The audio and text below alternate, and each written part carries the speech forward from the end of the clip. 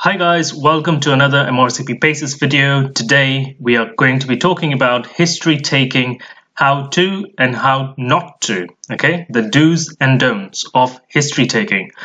Now, why are we doing this video? You may think that, we all have done history taking over and over again, hundreds and thousands of times as qualified doctors for years and years, right? Well, it's true. But you would be surprised how many of you and your colleagues get this wrong in MRCP PACES, okay?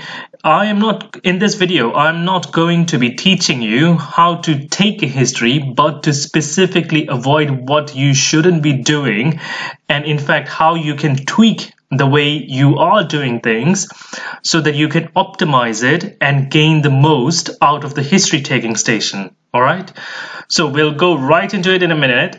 For those of you who don't know me, my name is Dr. Vishal Kumar. I'm a doctor in the UK. I've done MRCP and I've set up this YouTube channel for your benefit and also my website, keenmedic.com. If you want to find out more about me, check out the YouTube channel or go to my website. Let's get started. There are many pitfalls of history taking, as you may not have thought of actually, because as I said earlier, this is perhaps one of the most comfortable stations you might feel in MRCP PACES exam, but that can be in fact deceitful, because as easy as the marks can be for you to gain, they can be just as easy for you to lose, okay? History taking, I feel that you have to put in quite a bit of effort in order to get the right information, okay, in the right way. So how can you do this? Let's have a look then. So let's start off in the same order that you would take a history, okay, in your station. So first of all would be the presenting complaint. The important thing here is to let the patient talk. You will have about 14 to 15 minutes in your history taking exam in the current format of MRCP PACES, and that is plenty of time for you to get all the right information and also communicate effectively, okay? But in the first couple of minutes, you need to let the patient talk in terms of what they have come in with today, okay? You shouldn't be doing what a lot of people do, which is going for closed questioning too soon, because what that means is that you are not allowing your patient to communicate in their own words, and they will not feel that they are heard, okay? And that will have a knock-on effect on your communication skills, and that will be bad for you, okay? The patient will feel that they are not being listened to, and also you will miss crucial marks because you won't get all the information from the patient. Okay, so let the patient talk at the start. Make sure you do that. As doctors, what can happen is that you can become tunnel visioned, okay? You can become tunnel visioned and you can focus on the patient's systems. You can categorize them as having an endocrine problem or a respiratory problem and just hone in on that specific system. Now, whilst it's important for you to do that in order to get the history out, you need to remember that the person in front of you is not a bunch of physiological systems or organs. They are a human being. Like you, like everyone else, they also have a life and they also are a whole person. And so you need what is called a holistic approach, okay? You need to think about what other factors of their lives might be impacted by the complaint that they have come in with, okay? Now, so what are these factors? First of all, day-to-day activities. So this is particularly relevant for anyone who is elderly, but it's of course relevant for everyone, okay? So these can be things like washing, dressing, cleaning, going and getting the shopping, climbing stairs, walking. Any and every one of them are under the day-to-day activities, okay? And if they are needing help with things like that, especially as I said in the elderly, that suggests frailty, okay? This may be important for things like resuscitation discussions, escalation of treatment plan discussions. And also, it would also be important in younger patients. For example, if you have a patient with shortness of breath and they have come in with shortness of breath on exertion and they're only about 45 years old, you might think about pulmonary fibrosis as being one of the issues, or malignancy, okay? Driving is something that a lot of us often forget. I often did as well, especially at the start of my PACES preparation, because you don't normally think about driving as a clinical/medical or a life need, okay? Because it just feels detached, doesn't it? But it is extremely important because it can have huge safety implications. So in patients with conditions such as type 1 diabetes on insulin or type 2 diabetes on insulin, seizure activity of any kind, whether they have got diagnosed epilepsy or it is a first seizure, or they have had any kind of neurological symptoms such as weakness or visual disturbances, or recent strokes, or cardiac symptoms, okay? These are all very important conditions in having implications with the patient in terms of driving.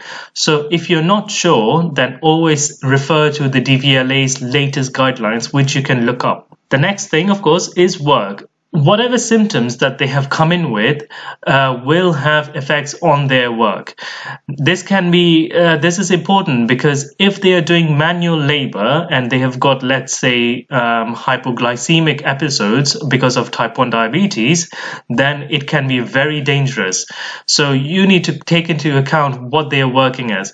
So work is important, especially also if work actually involves a lot of driving, for example, HGV or lorry drivers, then you need to be extremely careful in what you are advising the patient, because if they're having, as I said earlier on, in patients with hypoglycemic episodes, then they cannot be working unless cleared by DVLA, okay? Alright, so flying is something that is a bit rarer, but this may come up from time to time. This is not necessarily something that you need to actively ask, but the patient may well ask you about advice on flying depending on what the situation is, okay? And this is something that you should think about, especially in patients with suspected pulmonary embolism. So the next thing that is very rarely asked, but is actually important, is sexual function. Okay, so now I know that this can be a taboo topic, but remember, you are a doctor, you are their doctor, and often the condition that they've come in with can be extremely relevant to their sexual function. If a man with uncontrolled diabetes on insulin has an HbA1c which is through the roof, and he is depressed, you need to find out why he's depressed, whether there's something underlying going on. It might be because his sexual function has gone down because of erectile dysfunction. Or you might have a patient, a young lady, who is having menstrual disturbances and infertility, and she's just recently been married, and they're trying for children, but they're not having any luck. You need to find out what the underlying condition might be. This is all suggestive, of course, of endocrine issues, right? So this is why sexual function can have direct implications to what they have come in with. So this is something you should always keep in mind as well.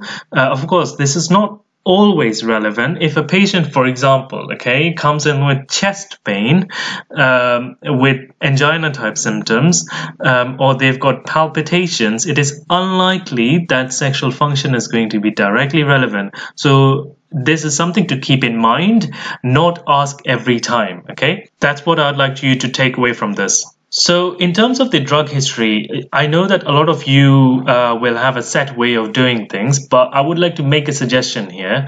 Ask for their prescription or the list of medication, okay? A lot of your patients will be on more than 5, some even more than 10 or 15 medications. You don't have the time for them to be going through every single one of them verbally, okay? You don't have the mental capacity to note every one of them down. You just can't do it. So a lot of them, in fact, in MRCP PACES will have their prescription or their list of medication. Just ask them for it. It will save you so much time. So much time. So this is a top tip that I really recommend that you use this. The next thing is actually something a lot of you will do, which is forget about asking about allergies. So this should go hand in hand with drug history. Every time you ask drug history, it should come out naturally. Do you have any allergies? That should be a standard question that should come along with the drug history, but often this is forgotten, which means that you lose those marks. And sometimes what can happen is it can be even more serious. You might end up prescribing medications or suggesting something that they are allergic to, and that is a big error. Family history. Now, there isn't much that I would want to say with this because there isn't much to this, but there is one thing, is that if a patient has got cardiac sounding issues, then you need to know what their family history is, because obviously this is directly relevant. Or if they've got some malignancy at a young age, you also need to know what their family history is, because they may have some kind of hereditary malignant syndrome. Now, there's a lot to say about social history. The first thing is that you not checking recreational drugs or IV drug use. Now, this is similar to the other topic of sexual function. This is extremely important, but is often not asked because of the nature of the questioning. Just keep it simple, just keep it very straightforward, and it will be fine. So something along the lines of, I need to check something important with you, like I do with all my patients. Have you ever taken any recreational drugs, including intravenous drugs? That's it, okay? Keep it nice and simple and straightforward, and they will get the point. They will answer your question. Failing to check sexual history, as earlier, this comes time and time again, so I'm just trying to drive home the point. And lastly, but definitely not the least, is travel history. Now, a lot of candidates, what they do is that you just ask, have you been away? And that's it, okay? That's it. That's not enough. You need to be specific in terms of what you're asking them. Have you been away out of the country in the last 6 months? Okay, so that tells them that they need to think about whether they've been out of the country or not, and whether they have been out of the country in the last 6 months or not. Okay, so be specific in that way in terms of your travel history, so that they can provide the right answer. But that's not all. You need to ask them where they stayed, because, for example, if they've come in with some kind of pneumonia type symptoms, it might be Legionnaires, okay? It might be Legionnaires, so you need to know where they stayed, what they did, because it could be a tropical infectious disease, which they may have picked up from the freshwater swimming, or some kind of hepatitis or HIV, which may have picked up from getting tattoos or sexual encounters, okay? So you need to know what they did, the activity. And lastly, but definitely not the least, is whether or not they had any vaccinations done before their travel, all right? So just to summarize here, in terms of travel history, you need to be specific in what you're asking in terms of the duration, where they went, where they stayed, the activity, and vaccinations. Okay, so there's a lot more to travel history than just asking, have you been away? All right, okay. Now, the other bit, which is absolutely unforgivable in a history taking like the communication station, is not icing. Okay, so icing is ideas, concerns, expectations. You need to always ask about ideas, concerns, and expectations in every single station that you are talking to the patient. So which stations do you talk to the patient in? You talk to them in history taking, communication station, and station 5. So in all these stations, you have to ice. Always, always, always. Okay, so ice, ice, baby is your mantra, my friend. And you should always be sticking to it. And in some cases, you need to do it more than once if you suspect the patient hasn't given you all their concerns or all the information that they might have. all right, you often can lose a lot of marks if you don't do this, and you don't do this enough.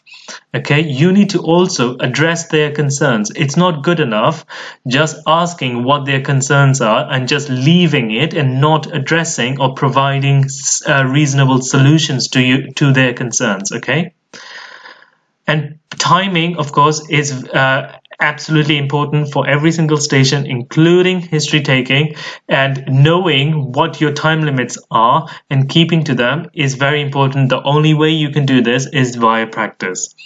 Not summarizing after the history taking can be a downfall. It is not always a must, but it is, what it does is that it allows both the patient and your examiner and you to collect the thoughts and see how you have done. Okay, so often what can happen is that the examiners, your examiners, they are there for entire days, sometimes even multiple days or multiple weeks, right? So they can be really tired, and what can happen is that they may not always know how good you are.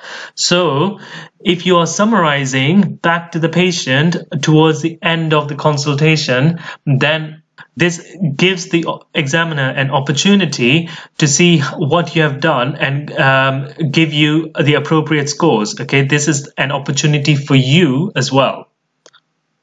And not checking the patient's understanding and allowing them the opportunity to ask questions. Okay, so after writing, it's good. After you've elicited their concerns and addressed them, that is very good, but you need to check if they understand what the plan is and allowing them to ask questions. So you need to just keep it simple. It doesn't have to be complicated. Just say, do you have any questions? Does that make sense? Okay, just like you would with your friend.